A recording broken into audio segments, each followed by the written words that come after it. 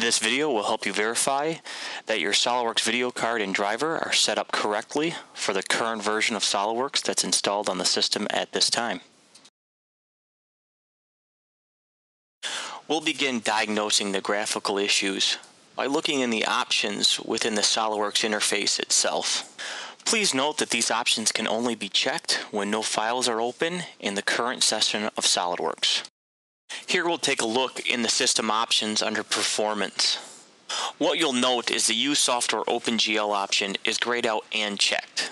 This is an indication that the video card or driver may not be supported for SolidWorks use or may not be up to date with the current installation of the application. With the issue found, let's use a tool called the SolidWorks RX to better understand the problem.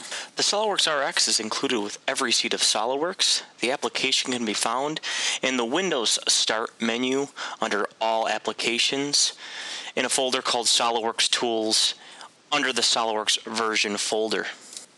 With the RX tool started, we'll go ahead and go into the Diagnostics option. The results will give us our current make and model and video card driver in use for the application at this time.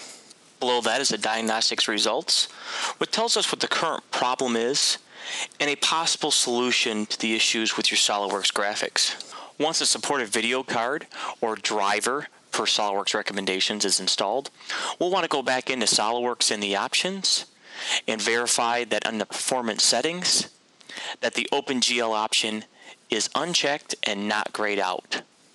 In cases where a supported video card or driver are not available, it may be necessary to leave the OpenGL option checked to avoid instability issues with your SolidWorks application. The last item to note is back in the SolidWorks RX program. We'll now see that there's a green check in the status check for the video card and driver that we have installed, as well as an indication in the results that's saying our card is supported and up to date. This concludes our video. If you have any further questions or concerns, please contact the SI Solutions Technical Support. Thank you.